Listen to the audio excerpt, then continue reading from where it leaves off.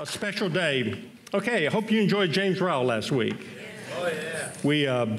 We were able to, for you, because of your giving and your generosity, we gave him $40,000. Isn't that great? I mean, thank you for giving. Obviously, he's very grateful. But what a blessing it is that we could do that and to stand with him. He gave us a painting. He shared that with a group of us. I'm going to try to hold this up, if you can get this on the screen, if you can see it. Can y'all see that well enough? It's called the corner. Let me hold it so it doesn't glare. It's called the Corner Man. James paints. He's extremely creative. And he gave this to us because he said, you guys have been in the corner for me. And this is a boxer that he has all kinds of, James made this all kinds of, let me get this in the right way, there you go. Am I holding it right? And, but it's called the Corner Man because really he said, you guys have been in the corner for me, encouraging me, helping me, strengthening me. And really when he gave it to us, and we're going to put this up and we're going to put what he shared about that, because he shares it much more eloquently than I really can. But I realize that, the truth is, this is what God has called us to do in so many situations. I mean, really what we've done with Care Center, other ministries around here in the Dallas area with our missions, this is really more of what we've been called to do, be in the corner, support those that are actually out there. So, pretty neat. We're going to put this in a prominent place so that we can be reminded of our role. Isn't that good? So I'm going to set this down. But anyway, it's really a blessing for us to be able to support James and stand there with him during this difficult time for him. So again, thank you for giving. I know you saw the announcement about our summer series. I just want to encourage you through June and July of each summer, we usually try to do something to equip the saints. And I was thinking about it that, the greatest delight that you have in life is when you know you're doing what you were created to do. And I'm telling you, folks, we were created to minister. And Luke 4:18 and 19 that we have on our bulletin is not just some verse we picked out to put on there. Not only do we believe it's Jesus' ministry, but we believe it's our ministry too. We were created to be his hands extended to the world around us. We don't have to save the world. We don't have to do that. But those that God puts us in touch with and relates around us, we can be the extension of heaven. And we don't have to be, it's not about being professional. It's not about we got to know all this stuff. It's just we've got to start stepping out and believing that God would use us, whether it's to speak a word or whether it's to lay hands on somebody. Whatever it is, that's what we're going to be talking about this summer. We just want to help us get better equipped so we can really do what we were created to really do. Amen? So I just encourage you to look forward to that. Okay, if you have your Bibles, if you'll turn to 1 John chapter 4. I have been talking for some time about the issue of fear, and now last time I shared, I talked about how to receive love. And I want to go back there again and just sort of keep moving this into our lives, because I think God is really wanting to take us deeper in love, because it really is something that displaces the fear. 1 John chapter 4, I'm going to begin reading in verse 18. There is no fear in love, but perfect love casts out fear, because fear involves torment. But he who fears has not been made perfect in love. We love him because he first loved us. Verse 20, if anyone says, I love God and hates his brother, he's a liar, for he does not love his brother whom he has seen. How can he love God whom he has not seen? And this commandment we have from him, that he who loves God must love his brother also. Now, I've been talking about this passage for some time, moving back and forth in it, but basically it says that there's no fear in love, and that perfect love casts out fear. Point I've been trying to make all along is that if you've got fear, anxiety, worry, stress, whatever synonym you want to use, the bottom line is that instead of us getting all trying to fight fear, we need to recognize it's an indicator showing that we need a greater revelation of his love. I mean, it's like a flag waving. It's like when fear hits you, maybe it's in finances, maybe it's in health, maybe it's in your emotions, relationships, whatever, but you need to recognize that, wait a minute, when that fear is going off, it's just an indication that you need a greater revelation of His love. You've not been made perfect in love in that particular area. So therefore, fear's there. When you get a revelation of the love of the Father, then it says it literally casts out fear. So we've not been given a spirit of fear, but power, love, and a sound mind. We've not been given a spirit of bondage again unto fear, but we've been given the spirit of adoption. We cry, Daddy. So I've been moving us along. If you've missed those, I encourage you to go to our isojourn.tv and catch our previous messages. But what I want to do today, I want to take us each week here that I keep sharing this, I want to take us to something that I think will help us to get a greater revelation. I believe His love is crashing over us. It is continuing. There's no end on His love. But what it says here, it's so interesting. In verse 20, it says, if you say, I love God and hate your brother, you're a liar. How can you love your brother whom you've seen and love God whom you've not seen? Now, that particular statement is 6 or 7 times just in 1 John, talking about how we're supposed to love one another. Verse 21 says, and this commandment we have from Him, that he who loves God must love his brother also. Now, we know in our greatest command is love the Lord with all of our heart, mind, soul, and strength, and to love our neighbor as ourselves. And then Jesus in John 13, actually 34, says, I give to you a new command, that you would love one another as I have loved you. So it makes it pretty clear that we're supposed to be loving one another. How did Jesus love us? Well, He gave His life. He laid it down for us. And so I'm going to make a couple of statements here that I really believe are absolutely true. Number one, I believe that forgiving our brother is the greatest expression of love. Now, I'm making a jump here, but I just want you to follow with me. We're supposed to love. It says if you hate your brother, you're a murderer. No murderer has life. If you walk in darkness, hating your brother, then you're not walking in the light. This is all in 1 John. And so what God has called us to do is to forgive our brother. I think that's the greatest expression of love. I also believe that He has loved us first. That's not an issue. He moved initially to save us and to forgive us. But really what He did by going to the cross, on that cross, He forgave us. Romans 5:8 says that God demonstrated His love, that while we were still sinners, He died on the cross for us. So what did He do? By His demonstration of love, that was He died on the cross, He gave His life, He forgave us. He said, Father, forgive them, for they know not what they do. So forgiveness is a huge part of what God has done for us. He forgave us our sin, and really He's saying for us to also forgive those who have hurt us. Look at Matthew chapter 6. And we know the Lord's Prayer, that in the Lord's Prayer that we asking to be forgiven as we forgive those who have trespassed against us. But look at verse 14. If you forgive men their trespasses, your heavenly Father will also forgive you. If you do not forgive men your trespasses, neither will your Father forgive your trespasses. That's pretty clear. You know, that's not something that, well, if you feel like it, no, it's just real clear. You forgive, you'll be forgiven. Don't forgive, you won't be forgiven. So it's a pretty strong issue, and I just, again, I go back, I really believe that the greatest expression of love is forgiveness. It's easy for me to say, I love you. Now, last time I shared, I talked about defining love.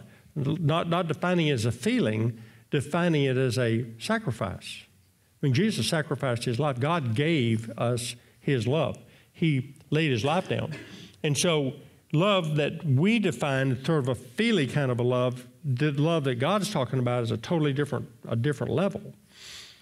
And what is that practically worked out? It's forgiving one another. That's really what He's called us to do. Look at Matthew 18. I hope all of you, if you've been in church any length of time, would know Matthew 18. You know, verse 7, it says, offenses must come. Why must offenses come? Well, if we're never offended, how are we ever going to really be conformed to the image of Christ? to the level of his forgiveness and grace that he extended. If we're never confronted with that, how are we ever going to be conformed to his image, which is his goal? But I want to pick up in verse 21. And a rather long story, but I think it's important for us to read this. This whole chapter 18 is very, very important. Peter, in verse 21, came to him and said, Lord, how often shall my brother sin against me and I forgive him? Up to 7 times? And Jesus said to him, I do not say to you up to 7 times, but up to 70 times 7. Therefore, the kingdom of heaven is like a certain king who wanted to settle accounts with his servants. When he had begun to settle accounts, one was brought to him who owed him 10,000 talents. Now, I don't know if you had in your footnote, there's different varying amounts of what that could be. But let's just say this. It would, in today's terms, if it was gold or silver, it would probably be billions of dollars. So that means you couldn't pay it. Nobody we know could pay it. But he was not able to pay. His master commanded that he be sold, his wife and children and all that he had, and that payment be made. The servant therefore fell down before him, saying, Master, have patience upon me, and I will pay you all. Then the master of the servant was moved with compassion, released him, and forgave him the debt. But the servant went out and found one of his fellow servants who owed him 100 denarii. Now, in that day and time, that could have been possibly a week's wages. So we're talking about potentially billions of dollars compared to really a few $100s. I mean, Jesus is making a major point here. But the servant went out and found his fellow servant, owed him 100 denarii, and he laid hands on him and took him by the throat, saying, Pay me what you owe. So his fellow servant fell down at his feet, begged him, saying, Have patience with me, and I will pay you all. But he would not. He went and threw him into prison till he should pay the debt. So his fellow servants saw what had been done. They were very grieved, and they came and told their master all that had been done. Then the master, after he had called, said to him, You wicked servant, I forgave you all that debt because you begged me. Should you not have also had compassion on your fellow servant, just as I had pity on you? And the master was angry, delivered him to the torturers, until he should pay all that was due him. Verse 35, So my heavenly Father also will do to you if each of you from his heart does not forgive his brother his trespasses. That's a pretty strong passage. Now again, this is Jesus telling this parable, saying the kingdom of heaven is like this. And when I was reading and preparing this, I felt like the Lord spoke to me and said, me, I won't put that on anybody else, still don't see your sin that great. The amount that he uses here is so out of the ballpark to make this huge thing that we were forgiven. This is exactly what Jesus has done for us. He has forgiven us a debt that we could not pay. Couldn't pay, no possibility of paying it. There's no way that we could bridge the gap between us and a holy God. Impossible. So we're that servant. We are that servant. There's no way we could pay it. Doesn't matter how much we tried. Doesn't matter what we try to do. It is impossible to pay the debt that we owed to join us back to the Father, to be a place of release. But we have a tendency to not see it quite like that. And a lot of us have been in church for a long time, and we just, saved by grace, thank you, Lord, and we move on. And then we have a tendency to see other people's offenses and their irritations and where we get offended, and we see that as even greater. And we want to correct and fix everything and get everybody all right and get mad and upset, when the reality is it's really nothing, zero. Now, I realize some of you have been through a lot of abuse and a lot of things. It's still nothing compared to what God forgave us. And really, we need a revelation of how much we've been forgiven. Because the greater revelation, remember when Jesus at the table of the Pharisee, and they were getting ready to eat, and the woman who was a sinner came in and began to cry and to wipe his feet with her hair and tears. And the Pharisee said to himself, if this guy were a prophet, he'd know what manner of woman this is. Well, Jesus said to him, Simon, I have something to say to you. He said, say it, teacher. He said, one was owed 500 and one owed 50. Both were completely released of their debt. Which one would love the most? And he goes, well, probably the one released the most. You got it. He said, this woman, since you didn't wash my feet, you didn't do anything. Since I've been here, she's not ceased to cry and to wash my feet with her tears, anoint my feet with oil. And her sins, which are many, they're forgiven. That he who is forgiven much loves much. He who is forgiven little loves little. But see, the reality is we've been forgiven much.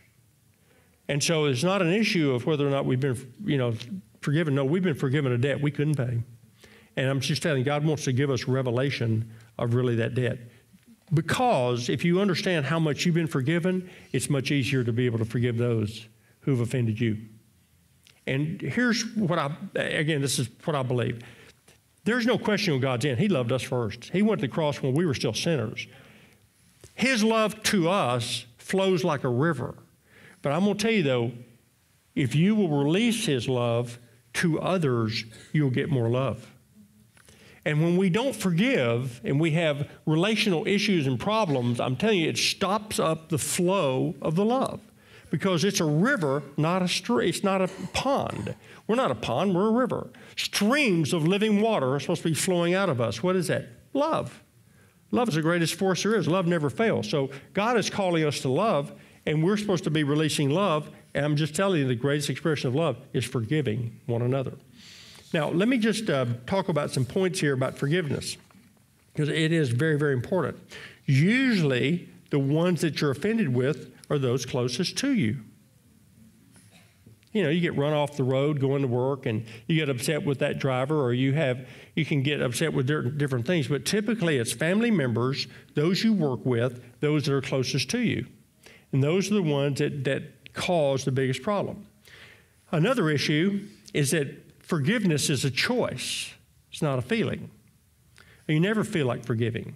In fact, feelings, you should not be led by feelings. So those that are sons of God are led by the Spirit of God. We're spirit beings. You're not led by feelings. You're led by the Spirit and by the Word. But here's the problem. Even though we say it's a choice, I believe, another issue I felt like God showed me, I believe that what you can do, you can mentally forgive, but you've not really forgiven from the heart. Because Jesus said, if you don't forgive from the heart, I'm going to turn you over to the tormentors. So I think we know enough in church to know, I need to forgive. So I forgive. But we've not really forgiven from here. We've not really released. Because it very clearly says the master released him and forgave him. And what God is wanting for us is that not we just have a mental assent. I know I'm supposed to forgive. Okay, I forgive. But truly forgive and release him. And we're going to talk about how to really do that in a moment. But I'll just let that marinate. Let you just think about that for just a moment. People say, well, how do you know if you've really forgiven? Just ask God. He's the Holy Spirit will tell us if we've really forgiven. And he really loves us, and he wants us to truly forgive. Now, if you don't forgive someone that's hurt you or offended you, you realize you stay attached to that person? You stay attached to that pain. It's only when you really forgive and release them that you really get free of that. And then if somebody's offended you, most of the time they have no idea. And they're not affected one way or the other. Forgiving is not saying it was okay. I have people tell me all the time, they go, well, it's just not right what they did. And I was just say, yeah.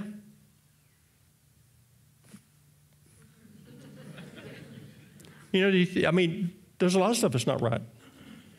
And so, what? It doesn't matter. You go, well, it's not right. Yeah, you're probably right. It wasn't. It's really bad. You gonna forgive them?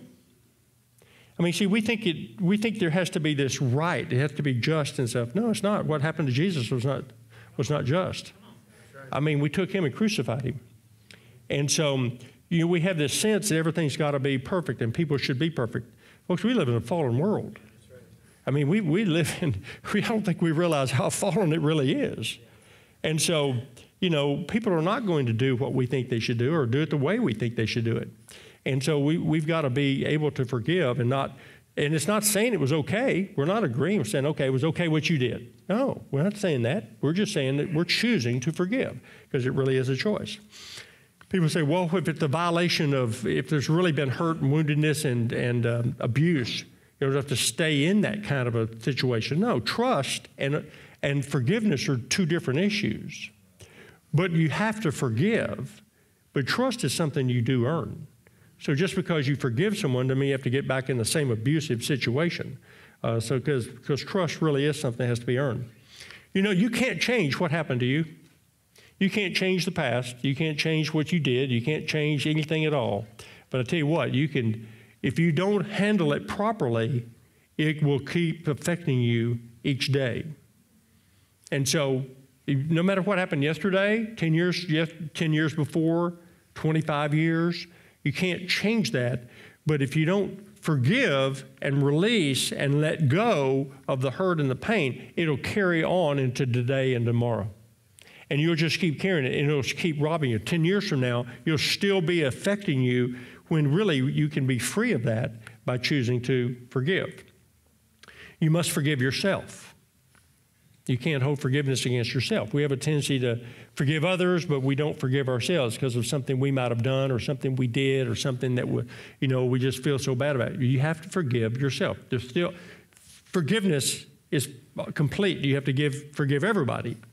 And the last thing I would say, because I have people say, well, I just can't forgive so-and-so, can't forgive what they've done. Again, you need a revelation of how much you've been forgiven, but you can forgive. Number one, because you've been forgiven, and number two, the forgiver lives in you. So there's no excuse for not forgiving. You may say, well, you don't know what they've done to me, and I don't. I realize that. I really don't. I don't realize some of the pain and the heartache some of you have been through. But I just know that Jesus went through a lot of pain and heartache for us. And we can forgive because he forgave us. Now, here's what needs to happen. Turn, if you will, to Matthew chapter 5. And as we're turning there, our ushers are going to come and get ready for our communion. I really believe that not only do we need to forgive, but we got to forgive more than just from an intellect and from a more of a mental assent. And here, I believe, is how we do that.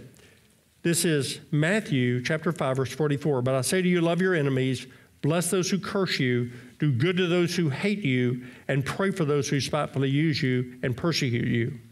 And he goes on to say that you may be the sons of your Father in heaven. Okay, here's what I believe. If you really want to be free, really free, you have to love your enemies. That means you forgive them. Love in action is forgiveness. Okay? Number two, it says that we are to bless those who curse you.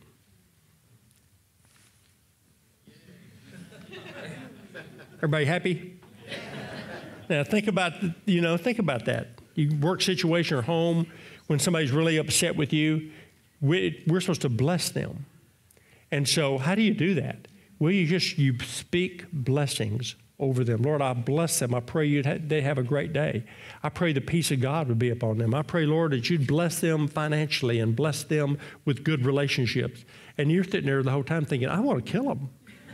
I don't want to bless them. I want to bless them all right. I want to bless them with a bat, But see, if you really, this is what God is calling us to do. He says, be perfect as he is perfect, imperfect in love. He laid his life down. Now, this is what we're talking about here, laying your life down. Bless those that curse you. Do good to those who hate you. How do you do that? I don't know.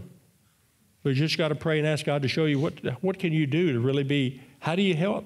How do you be good? Do good. And then it says, pray for those who spitefully use you and persecute you. This is how you move forgiveness from just a mental assent and you move it into the heart condition. How often do you do that? Probably 70 times 7. That means a lot. Not just once or twice, I'll do that.